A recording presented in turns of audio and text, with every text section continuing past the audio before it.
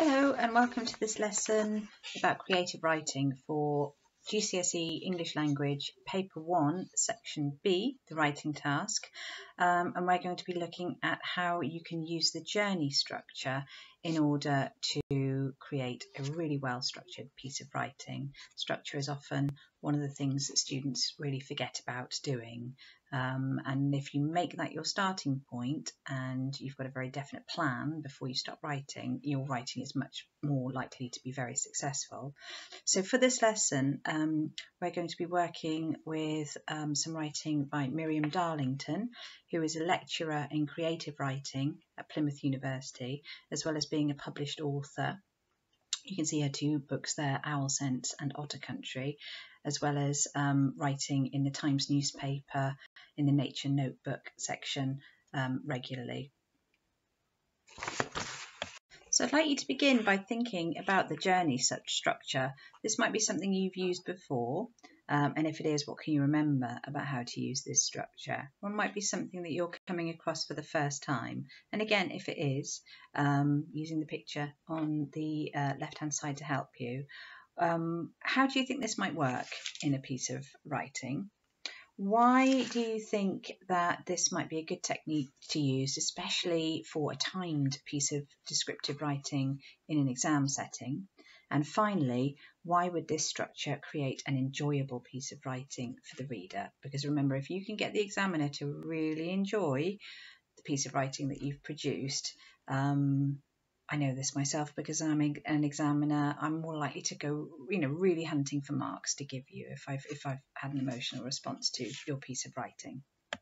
And although our focus today is structure, we mustn't forget about the quality of our writing as well. So have a look at the opening of Miriam's piece of writing from the Times Nature Notebook and just see if you can jot down, if you can print it off and annotate it, that would be great. How has Miriam used language in order to make her writing engaging in this first section? It had been one of those long nights. The moon was too bright as it shone through the open curtains. Not a breath of cool came through the window. I threw off the stifling duvet and stepped outside onto the balcony, hoping for some breeze. In the gloom there was no sound, just a few lights dotted here and there from the town. As a grey dawn drifted in, the bird song became too loud to ignore. There would be no sleep. Blackbirds battled and the wood pigeon wouldn't be quiet, and the magpies, well, the less said about their racket the better. They've set up a guerrilla war with the jackdaws on next door's roof, and what with the nesting gulls and the poor-collared doves, some mornings it never ends. Finally I pulled on my shoes to go to a quieter oasis. If only we all had green lanes to go to. In Devon, these buzzing, thorny, perfumed tunnels are at their peak right now. This one is never the same 2 days in a row. So see if you can identify a range of language devices that the writers used, and have a think about sentence variety as well. So some of the things that I picked out are, first of all, are the phonological devices in the writing. There's some lovely alliteration going on in there. Dawn drifted and the blackbirds battled. There's lovely plosive sounds of blackbirds and battling, really kind of picking out the noisy sounds the birds are making that have disturbed her sleep. We've also got, in contrast to that, a nice kind of soft assonance. One of those long nights, the moon was too bright, so that lovely focus on the vowel sounds there. Lots of imagery. It's so beautiful and rich in imagery, isn't there? Just in the first paragraph, we've got the visual imagery. The moon was too bright as it shone through the curtains, and blending that with kinesthetic imagery, not a breath of cool. The language choices are very precise, so the adjective used for the duvet, the stifling duvet, is really well chosen adjective there to emphasise the restlessness and the discomfort of a hot, sticky summer's night. Going back to the birds again, you've got a bit of personification beginning to creep in, haven't you? They've set up a guerrilla war, as if the birds had, human qualities and were actively at war with each other. Again, talking about adjectives, the pattern of 3 at the bottom: buzzing, thorny, perfumed, tunnel. So again, really well chosen vocabulary, but in that lovely long pattern of 3. There are short sentences for effect. There would be no sleep, and it creates a nice rhythm in amongst those longer sentences. So those are just some of the things that she's used in her writing that you can think about using in yours as well. I'd also like you to think really carefully about your vocabulary choices as well. This is something that as an examiner I often really struggle to give marks for when I'm marking a piece of work. On the left-hand side, you can see a list of words that appear later on in the piece of writing. So I'm going to challenge you to try and include some of those. If you know what they mean, brilliant. If you don't, do a bit of investigation. But you could also extend and develop this vocabulary bank by thinking about synonyms and antonyms. And I've given you an example down there. The word slender appears in the text, but just by right-clicking on that word, my computer opens up the synonyms bank, so I can start thinking about slender. I could also use slim or willowy. You could also use an old-fashioned paper thesaurus if you've got one at home. But then if I just think of the most simple antonym to slender, I came up with thick. And again, going on that exploratory journey, what other words could I use for the word thick? I've got dense, bulbous and copious. So, I'd be a very happy examiner if the word copious and bulbous appeared in a piece of writing that I was marking. So we've got contours, sinuous, slender, precariously, spires, vivid, speckled, plunging, bristling, saffron, mesmerised, tentative, ragged, charisma, unsung, iridescent and enlivened. Good luck with those. Okay, using those first 3 paragraphs as a starting point then, we've got to the point where the narrator, the writer, is pulling on their shoes and heading for this green lane to escape the noise of a sleepless morning. How would you continue with this piece of writing? Can you draw on your own memories of walking somewhere similar?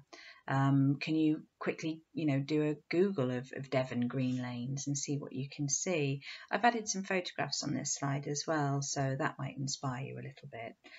Remember, we're doing the journey structure, so you literally, you could draw a kind of a wiggly line and at certain points put a cross on the paper where you stop and you notice and you observe. What would your route be? Is it a circular structure? Do you come back home? Do you walk towards a particular landmark or a particular point?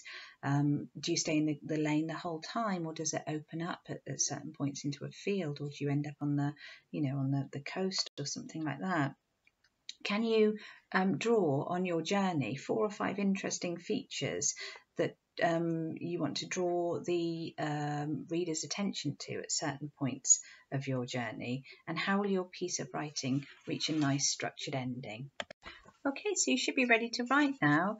I've included on the left-hand side here the success criteria, some of the points we've already covered. So by taking the time to do that planning, you should quite comfortably be in the green for those. We've talked about varied vocabulary, we've talked about language choices, we've talked about structure and paragraphing. Because you've taken the time to plan, you should therefore be quite comfortable with developing those ideas. So it's down to you to just keep an eye on varying your sentence types. Remember, I know it's a little bit artificial, but try and demonstrate that you can use the full range of punctuation if you can. And the accuracy, so the spelling and the accuracy of punctuation. And if you want to look in a bit more detail, I've included the mark scheme for level 3 there. Remember, it's marked out of 4 levels. Level 3, depending on the grade boundaries, would be getting you something like a grade 6 or a grade 7. So don't worry about setting yourself any time limits for this, but remember that the exam board like 2-ish sides. So if you can continue, whether you're typing or handwriting, to produce the equivalent of about 2-ish sides in your handwritten size of writing. Hello, my name's Miriam Darlington and I write the Times Nature Notebook on Saturdays every month. Here's the nature notebook that I wrote in June. It had been one of those long nights. The moon was too bright as it shone through the open curtains. Not a breath of cool came through the window. I threw off the stifling duvet and stepped out onto the balcony, hoping for some breeze. In the gloom there was no sound, just a few lights dotted here and there from the town. As a grey dawn drifted in, the birdsong became too loud to ignore. There would be no sleep. Blackbirds battled, the wood pigeons wouldn't be quiet, and the magpies, well, the less said about their racket, the better. They've set up a guerrilla war with the jackdaws on next door's roof, and what with the nesting gulls and the poor collared doves, some mornings it never ends. Finally, I pulled on my shoes to go to a quieter oasis. If only we all had a green lane to go to. In Devon, these buzzing, thorny, perfumed tunnels are at their peak right now. This one is never the same 2 days in a row, although the dusty contours of the track have been baked dry as concrete by the sun. As you make your way inward and down, the sinuous hazel-shaded depths of this cool, dreamy place always lead the eye to something new. Twisting away from the farm near my house, down into the most hidden valley I know, the only sound in this lane was skylarks chipping away at higher notes, the tuneful twitter of goldfinches, and the resonant melodies of warblers, backed by the trickle of the stream that flows down to the River Dart. People sometimes come down here on bikes, but you miss everything on a bike. A slower pace was needed, especially as now is the time of the foxgloves. Rosy purple, precariously leaning, the slender spires were heavy with vivid colour, their softly speckled sockets hiding a deadly beauty. If the towering forest of bell-shaped blooms took my breath away, the bees were mad for them, immune to the poison, plunging in, then emerging, legs a-wriggle, backs bristling with pollen. My mood lifted, bee by bee. I've trouble identifying solitary bees, but who cares, for as long as their orange or saffron or pearly furred bottoms disappeared into the tubular depths of the foxgloves, I was mesmerised. Waiting for the bees to re-emerge, the earth smelled like incense. The old bluebells, newly hatched dog rose and moist honeysuckle all mingled to create an intoxication I suppose some people would pay plenty for. Don't be fooled though, digitalis purpurea, from the Latin finger-like. The common foxglove is highly toxic if ingested. On the other hand, not to be tried at home.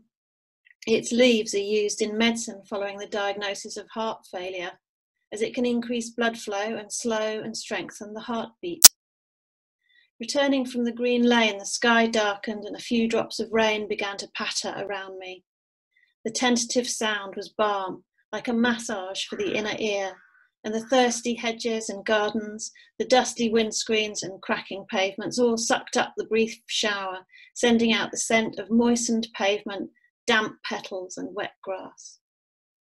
My heart skipped a beat when a flying scarlet thing zipped past my nose and settled, joining in with another on the ragged indigo of the greater knapweed flowers in my garden. As the two insects joined together, I recognised them as the startlingly beautiful scarlet tiger moth. This day-flying moth is relatively common in the southwest and inhabits damp places like the corners of gardens. You have to see one to fully appreciate its charisma. We think of butterflies as the star insects, but moths often win the beauty contest for me. With their subtle coloration and understated patterning, they are also the unsung pollinators of our gardens. They perform a large proportion of the pollination of our fruit and vegetables while we sleep. Scarlet tigers are attracted to comfrey, scabious, knapweed, which is perhaps why I found it close to the widening tumble of wildflowers I've been encouraging around my veg patch. The scarlet tiger lives up to its dramatic name. At rest, its stylish black forewings have a green sheen, and its head and feelers are tinged with iridescent blue. Its upper wings are decorated with symmetrical saffron yellow and cream spots, and when the wings are fully open, the striking dazzle of the scarlet and black-spotted hindwing is revealed like a showy petticoat. It's the small things right now, isn't it? These two are as glistening as catwalk models, and seemed as enlivened by the rain as I was grateful for it.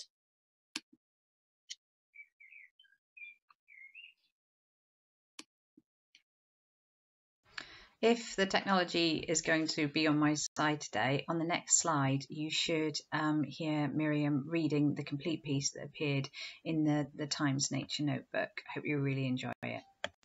So the final thing I'd like you to do, and if you could include these in any written responses you send to me, I'd like you to think about the final questions here then. So what was enjoyable about using the journey structure in your writing? Did this piece of writing alter your mood? How did you feel after completing it? Why is having a connection with the natural world important? And why is nature writing important, especially during our lockdown? So really look forward to you sending me what you've produced then. Have a good day. Bye.